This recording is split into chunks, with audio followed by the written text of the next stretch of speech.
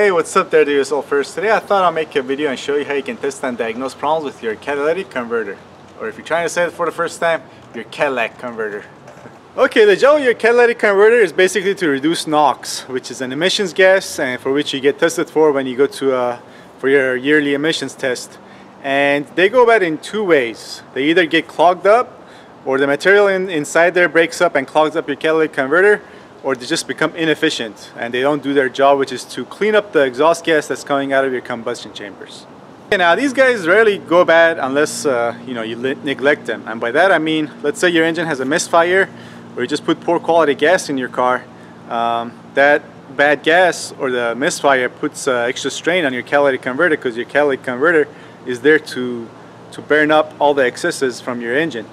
And if you keep doing it, or you let the misfire go untreated, after a while these things inside here break up, or carbon buildup clogs things up, and or your catalytic converter becomes inefficient, and then you'll have to replace this. And you don't really want to do that, because these things, they have some precious metals in them, like platinum, I believe, and probably some other precious metals that make these things cost close to $1,000, even for one small catalytic converter. So if you have any of those problems, you want to take care of them right away. Okay, but if you have a car that's 7 years old or less, or it has less than 70,000 miles on it, and your catalytic converter is bad, there's a federal warranty on these, and the manufacturer has to replace it if they go bad under those terms. Okay, so let's start with a clogged catalytic converter, or a catalytic converter that you suspect is clogged. Well, some signs of a clogged catalytic converter are poor acceleration, lack of power, and also poor MPG. You might even get some check engine light for codes for misfires, and or catalytic efficiency below threshold. The only thing is, though, you may get a check engine light for misfires before you get a catalytic efficiency threshold code, because the monitoring system for your catalytic converter is set up to measure the efficiency over a longer term, maybe after 100 miles or so, whereas your check engine light monitoring system is a lot quicker than that. And you get a check engine light for misfires as a result of a clogged catalytic converter a lot sooner than a check engine light for a catalytic converter below threshold efficiency.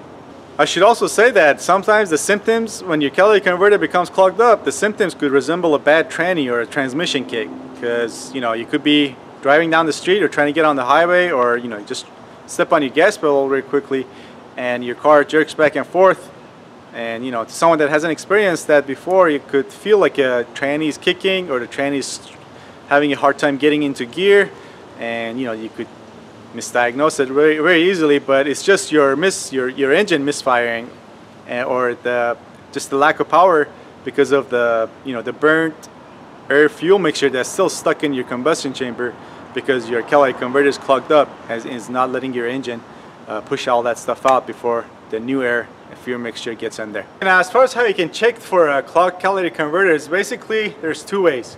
You can either drill holes before and after your catalytic converter into your exhaust pipes, and then get a pressure gauge and measure the air pressure, and if they're different, there's a lot more pressure before your catalytic converter, a lot less afterwards, then your catalytic converter is probably clogged up and you need to replace it. And if you don't have access to those tools, well, basically you can do a quick and easy check.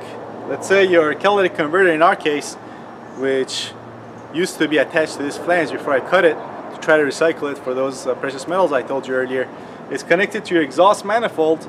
And what you can do is basically just loosen these nuts and bolts before your catalytic converter.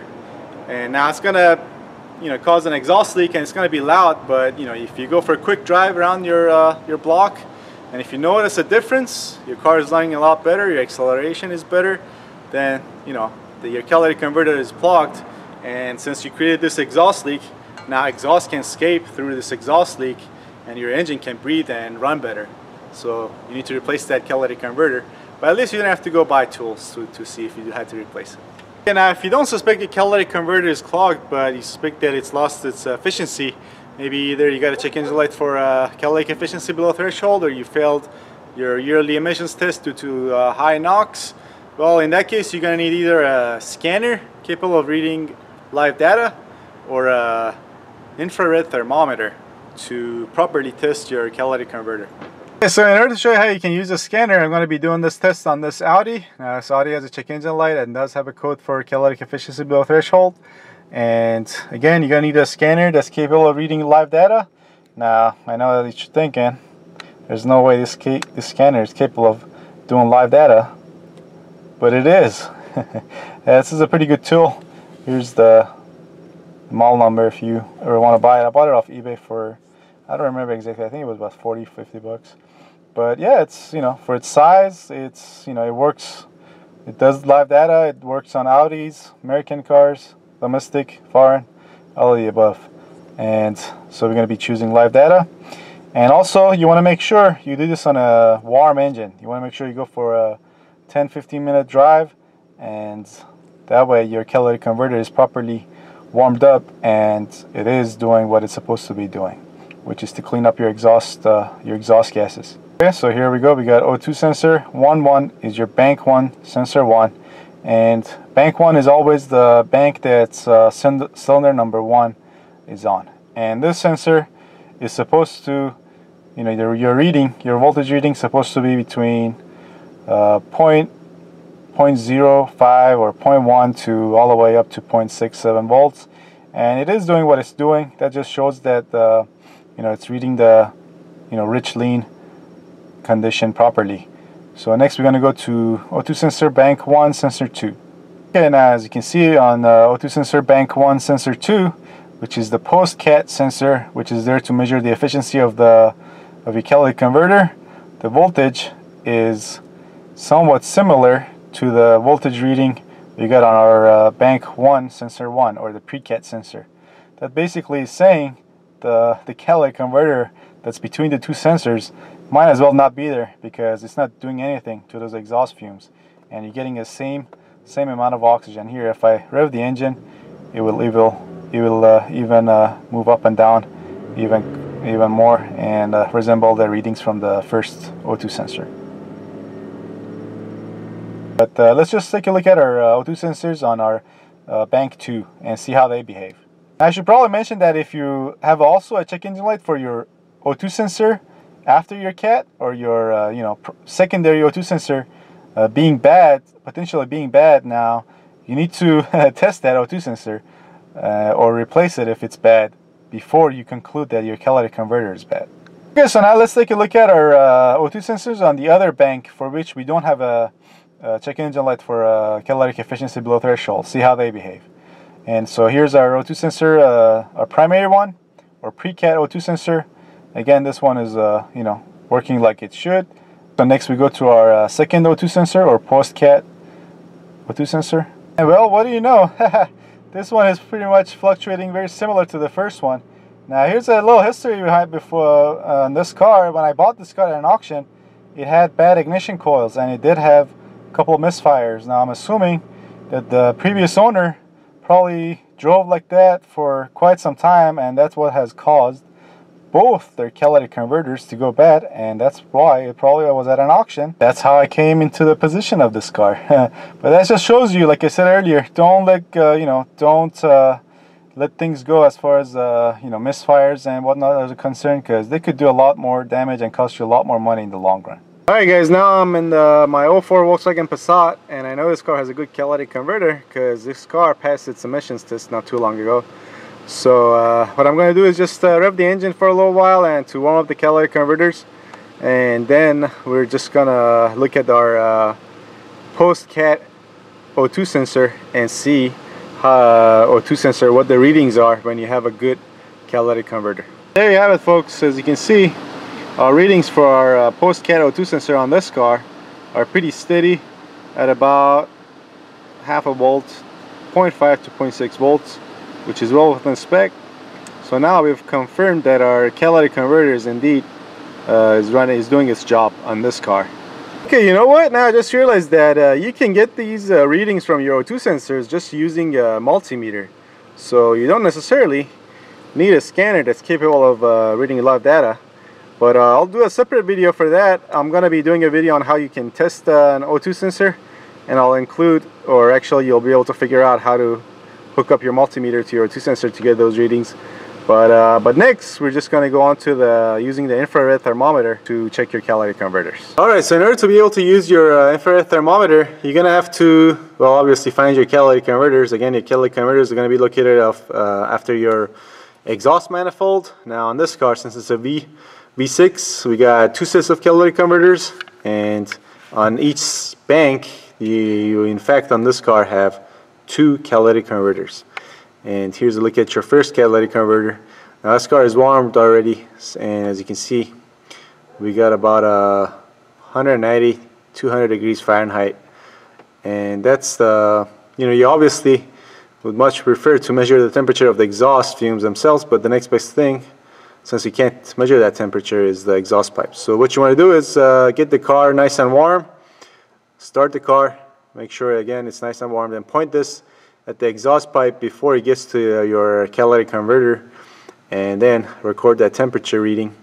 And then we're going to go underneath the car and point this at after the catalytic converter, and then you would get compare the temperature reading and the temperature reading after your catalytic converter. If your catalytic converter is working properly, it's going to have to be a good couple of 100 degrees hotter than before your catalytic converter. That's going to mean that your catalytic converter is doing its job. It's reacting with the exhaust fumes that are going through it, and as a result, the exhaust fumes is getting warmer. Now, again, you have 2 catalytic converters on each bank on this car. So, in a way, as a way to measure the efficiency of each one, you could get underneath and point this in between each catalytic converter, and that way you can kind of figure out which one is going bad, but they usually go bad around, I guess, at the same time. Alright, now things are going to be very loud when I start the car, so I'm not going to talk, but pay attention to just the readings we see on the infrared thermometer.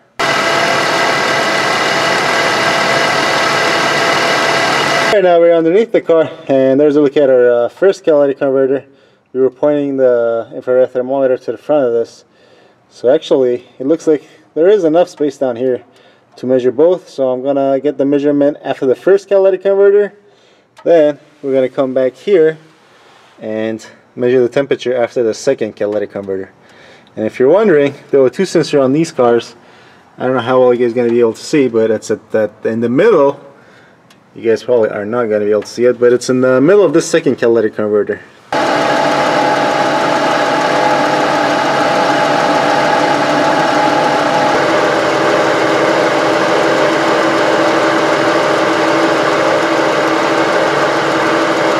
As you guys just saw, we have bad catalytic converters on this car as well. Now I knew this before I did this video, but I figured it'd be better to show you guys how a bad catalytic converter behaves instead of a good one. Now the first catalytic converter was doing a little bit of its job. The temperature before that catalytic converter was about 200, and then afterwards it went up to 230, 240, but still nowhere near enough. It needs to go up about at least 200 degrees Fahrenheit, preferably more. Then the second catalytic converter was definitely a bad catalytic converter. In fact, the temperature before that it was 230, and then after that it was close to 200, so it's pretty much doing nothing, just sitting there. So in conclusion, we would need to replace those catalytic converters, which is going to cost us a lot of money. But again, it's very important to make sure that you diagnose your catalytic converters properly.